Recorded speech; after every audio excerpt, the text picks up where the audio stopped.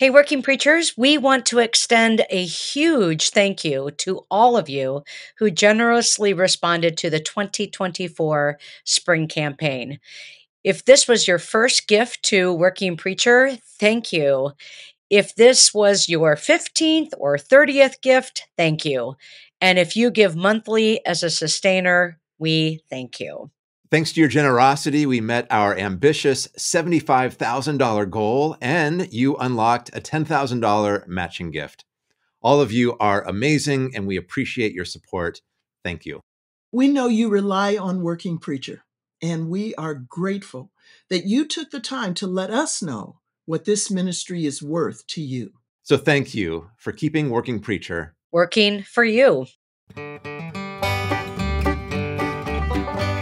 Welcome to Sermon Brainwave with me, Karoline Lewis. And me, Matt Skinner. And me, Joy J. Moore.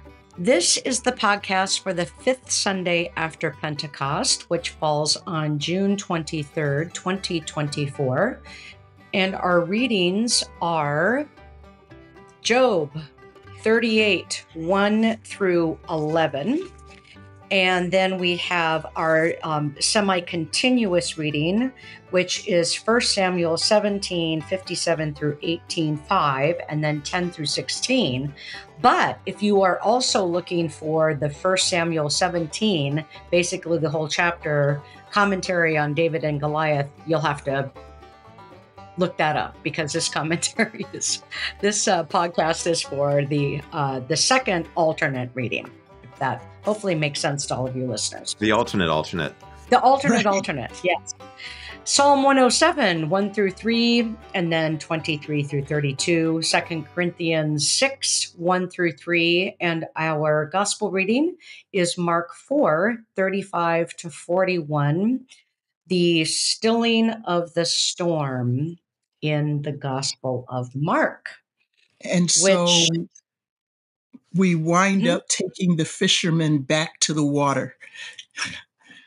I noted before that we had all of these seed stories and planting stories and healing stories. And Mark takes the fishermen back to the water just for a bit here. Back to the water. Yeah, and we had the Festival of Homiletics a couple of months ago, and my opening sermon was on the Matthew version of the Stilling of the Storm, which is never in the lectionary. Neither is Luke's. We only hear from Mark. And so I think I would suggest the first step for a preacher is to compare the versions and to see what the differences are and to recognize in particular what's going on with Mark's version and his line to the disciples, have you still no faith?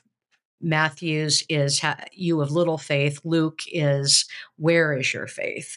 And I really appreciated, again, Cliff Black's commentary, particularly noting, and we talked about this a little bit last week, noting the way in which Mark seems to be doing this Christological reinterpretation of Psalm 107. So we've got a lot going on here with regard to comparing the versions. John, of course, doesn't have a stilling of the storm because Jesus can't really be bothered with such a thing in John. And so you get the three stillings of the storms here, the storm, and then but the way in which Psalm 107 can come into this, and how again Mark is drawing on that promise of God's power and what God is capable of doing with the words of the psalmist, I think would be a really important homiletical move on the part of preachers this week. After hearing your sermon, Karoline, I read something, and as I was preparing for this, I could not find out who said this, but someone was in a conversation and they were asked, how do you describe Jesus? And people responded with what may be going through our listeners' minds now as I pose that question for their imaginations. And then the person responded by saying, relaxed. And the text was the stilling of the storm. And so rather than absent, rather than not concerned, it's even in the midst of everything that's going on, Jesus is relaxed. And in the midst of everything that's going on for us, are we able to arrive at, I'm trying to play with that, do you still have no faith? How do we arrive at relaxing in trusting the Jesus who is described in Psalm 107, the trust that is described in Psalm 107, that is on display in this episode of the stilling of the storm in Mark, to see enough faith to be relaxed in the midst of the storm. I have to find out who said that, but that's a different picture for this moment. I think if I were in that circle, I would have said relaxed and. Okay. Relaxed and I mean, he himself is experiencing relaxation asleep, but I think everybody else I experience him as terrifying in this whole thing. So if you've ever been on a boat or a ship, as I was, that was being tossed hither and fro on the waters, yeah, terrified that's an understatement. Yeah, but I would say it's even I think in the way the text reads that the solution is more terrifying than the problem. Ooh. The way they respond to the stealing of the storm. The line there is they feared a great fear. NRSV has something about awe. They were filled with great awe, which I think is a terrible translation. I think they're terrified. Karoline, you talked about preparing for this as a preacher and looking at the other Gospels. I would read Mary Oliver's poem, Maybe, also, if you're familiar with that one. Her final line or final two lines of that are that Jesus is 1,000 times more frightening than the killer storm. Ooh.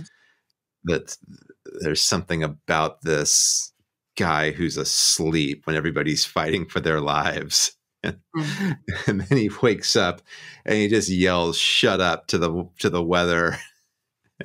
And then he turns to look at you and says, "Why are you so cowardly? Right? You still have no faith." And that's it. There's no pats on the back or anything like that. Or he probably was right back to sleep while they're still bailing this thing out. So and again, that's how I read it, at least. Yeah.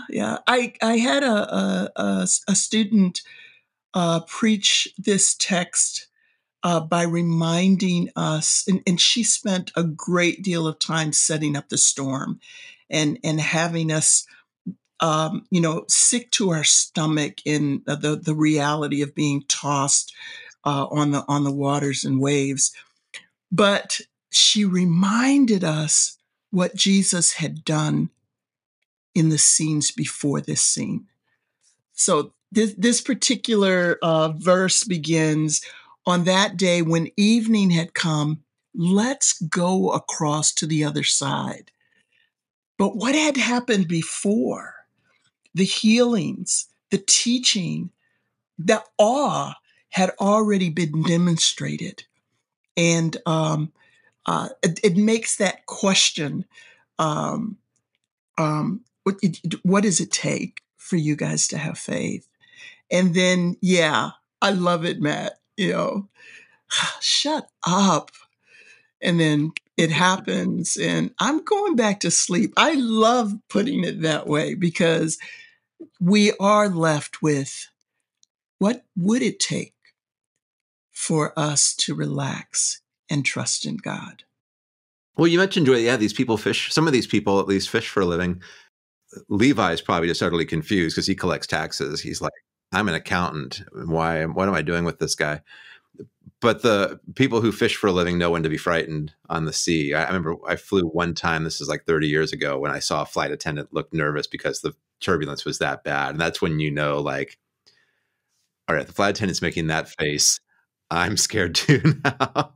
Right. And so it doesn't work just to say these are just weak-willed, idiot disciples, right? These are people who know what they're in the midst of. Yeah.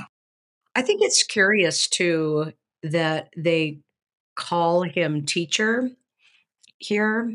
They don't call him by name. They don't call him Lord. They call him teacher. And not that I want to reduce this to what will they learn, but there might be something here in terms of it. What are they going to learn about Jesus that is going to be a contributor to faith, or is going to lead toward trust, and that's where have you still no faith? Could it have you still no trust? What is it that they need to learn about Jesus here that is going to move the needle toward trust? Yeah. And I think that might be another direction I would go, in just what they call Jesus. So it's not that they they call him that with a certain level of trust, right? In Mm-hmm. terms of as something that they need to know, and Jesus is revealing things to them. But in this moment, what is it that they need to learn? I love that. I hadn't paid attention to that. But as you were saying that, Karoline, that's the way that we've divided Mark. That's who Jesus has been in this chapter. He's been the teacher. And it is, according to our divisions, in the earlier chapters that he's been the healer, that he's been the one who has power over our natural world. And that is another way of looking at, our most recent experience of Jesus, of God, should not be the totality of our understanding of God. And I'll hold on to that for when we get to Job. Which we could do. Well, I would say if these people in the boat have read Job, they know the answer to their question already. Ooh. Which is part of the terror, right? That there's only one being that apparently can control the waters of chaos and can kind of delimit there. And Job's not the only passage. I think Cliff Black has some more listed in here as well. But so maybe it's time to transition to that, right? Part of the terror might be the leading answer to their question is God, or an agent of God who's there in the boat with them. Did you want to say something about Job, Joy, since you brought Job up? Yeah, it's that question in terms of what was the question that the commentator asked? When sudden suffering interrupts ordinary time, how will we testify as clergy to God's goodness? And so the context of that, our most recent experience of God, which maybe feel like absence, which may feel like loss, which may feel like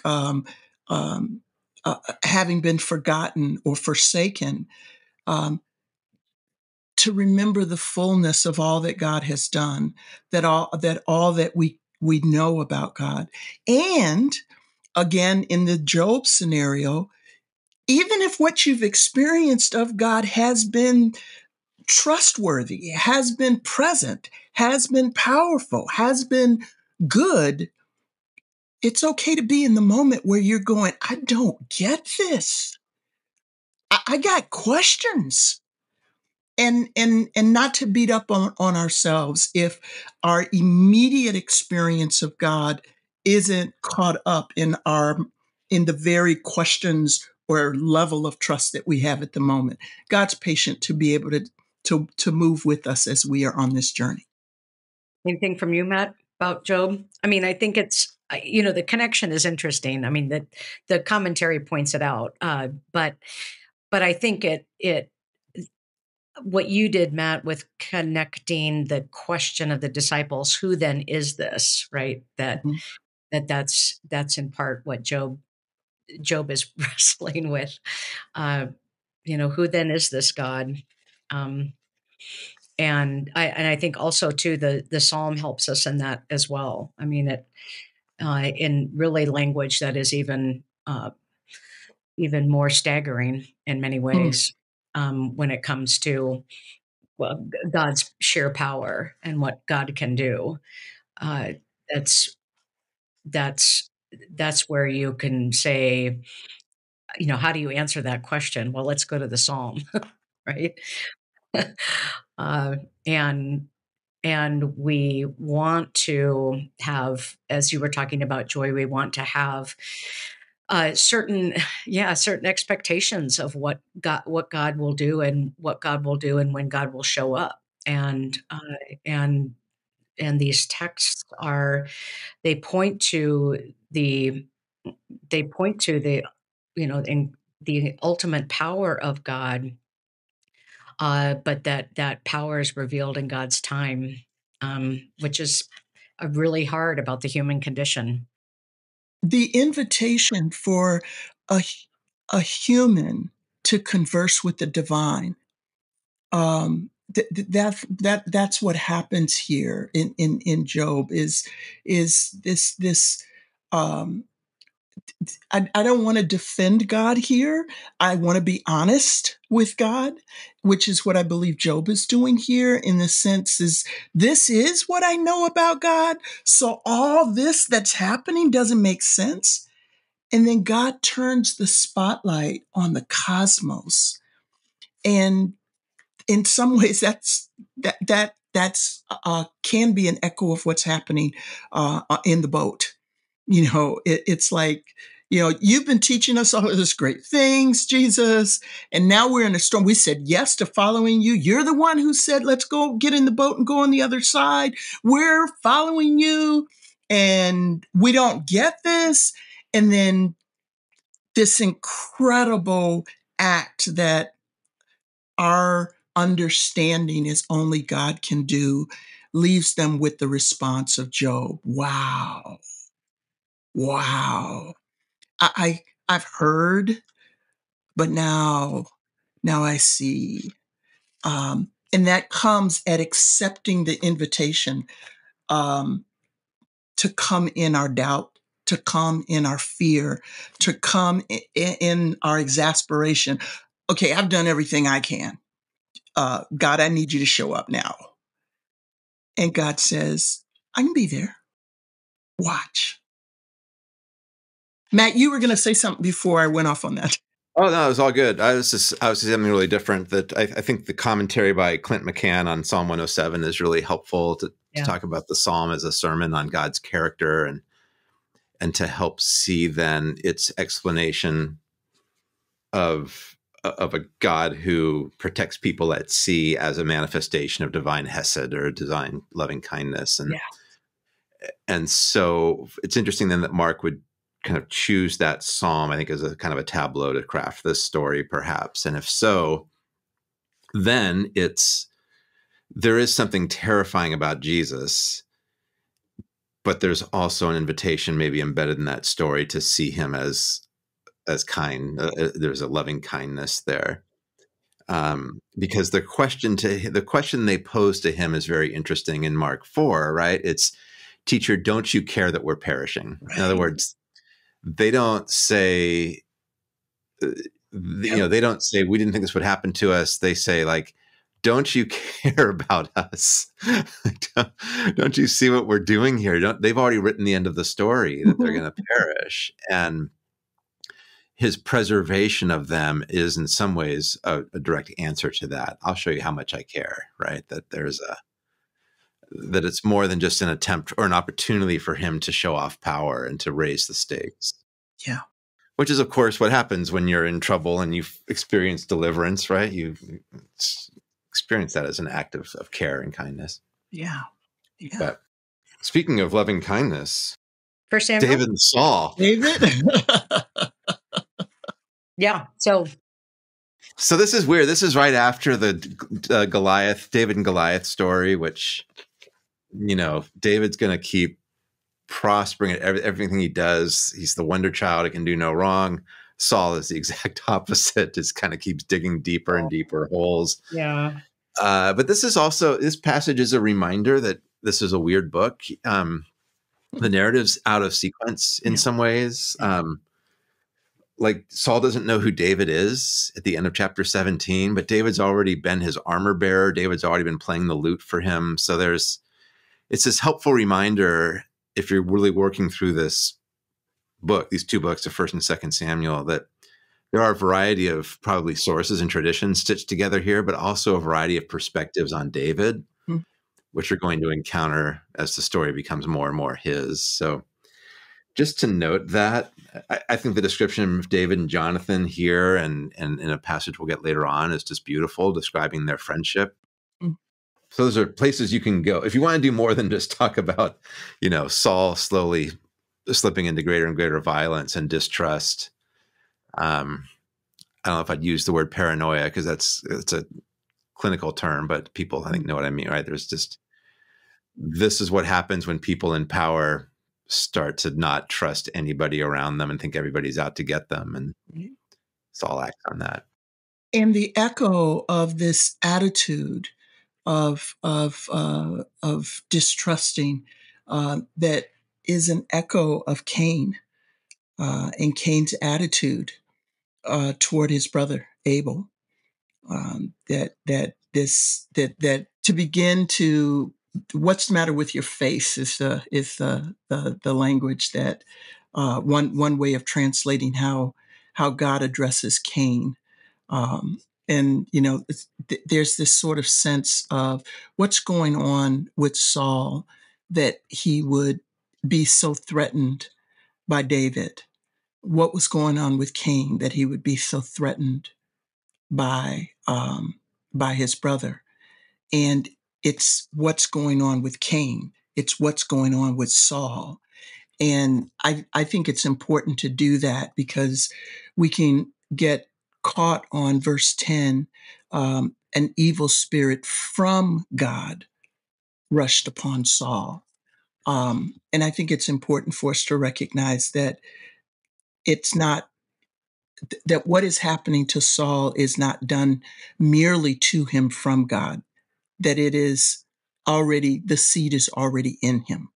I like the opening line of the commentary, because I think it does give us an entry into why some of these things get narrated. The palace intrigues begin, but it's also, I mean, what's really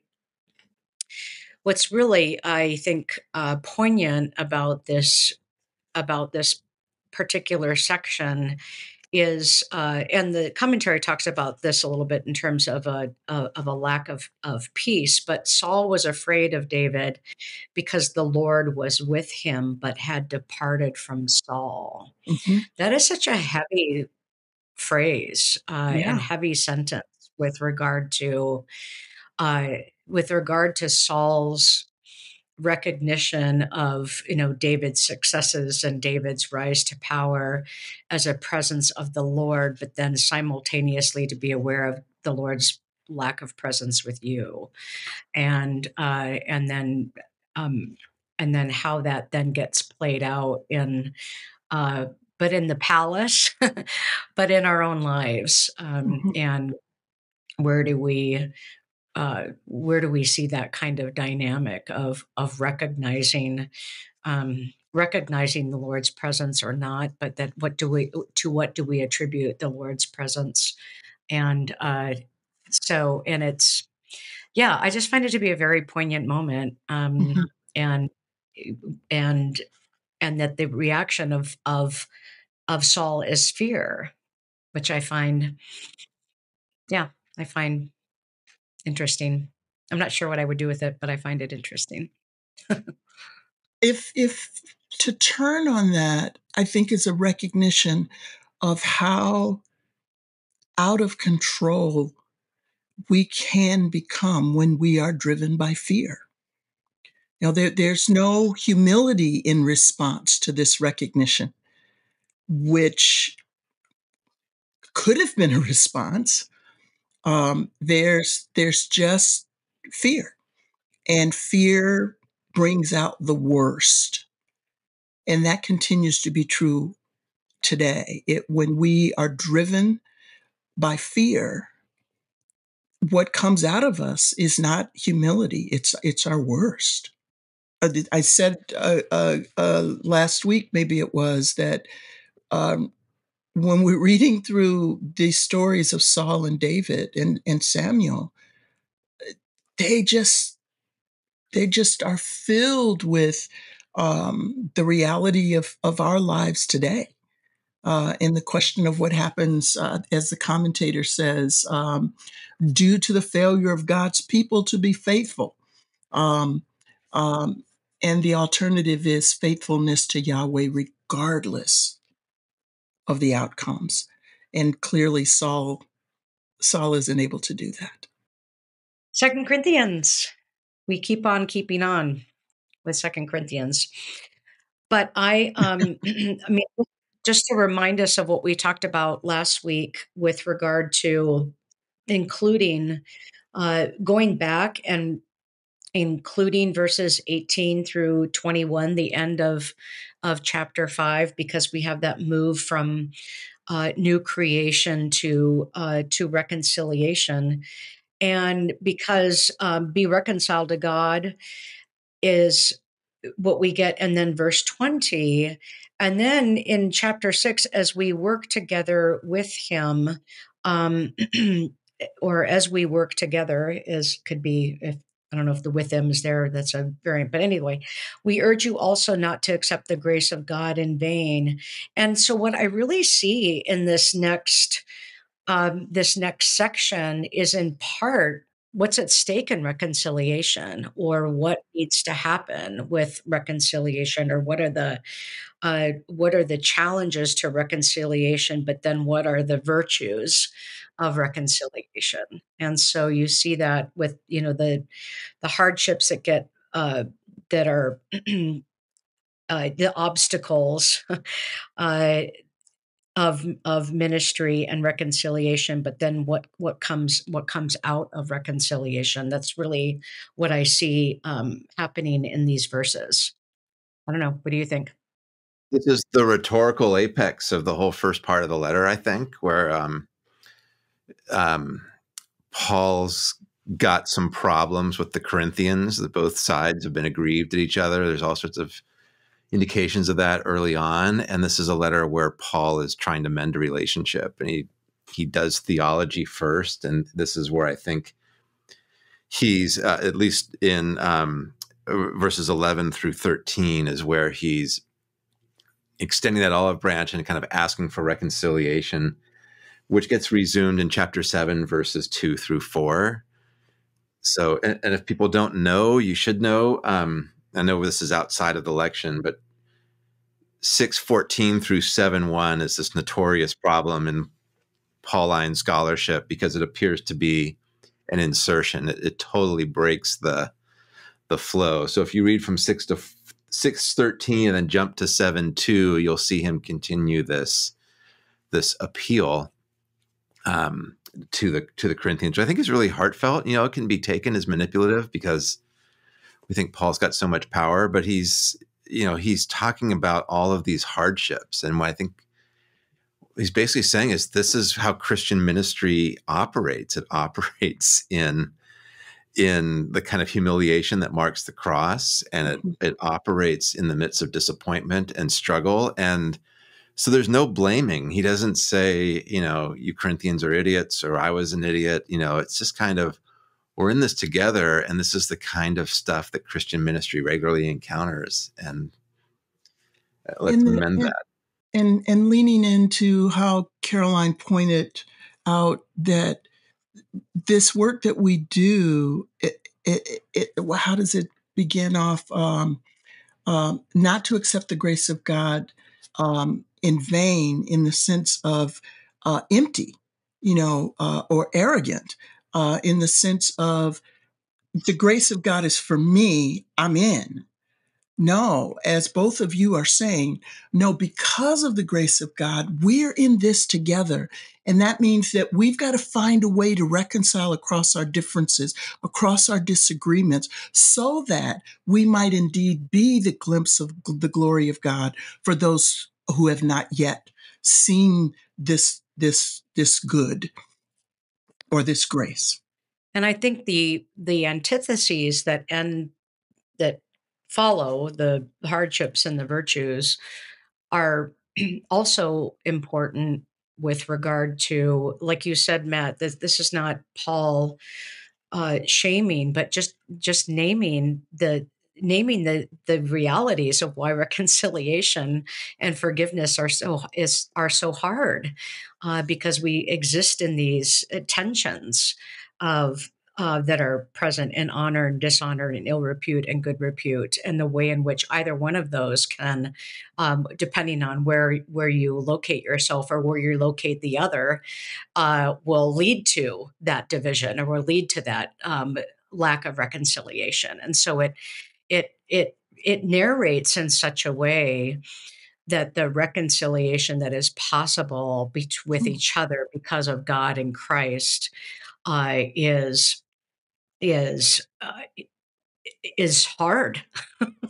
Is really hard. This is, and that it's not.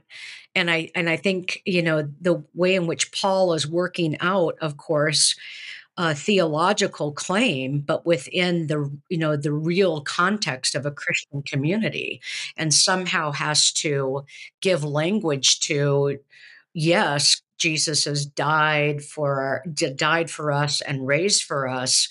But this has real theological, practical consequences for how we live and how we live in community. And so I think it can become a way for preachers to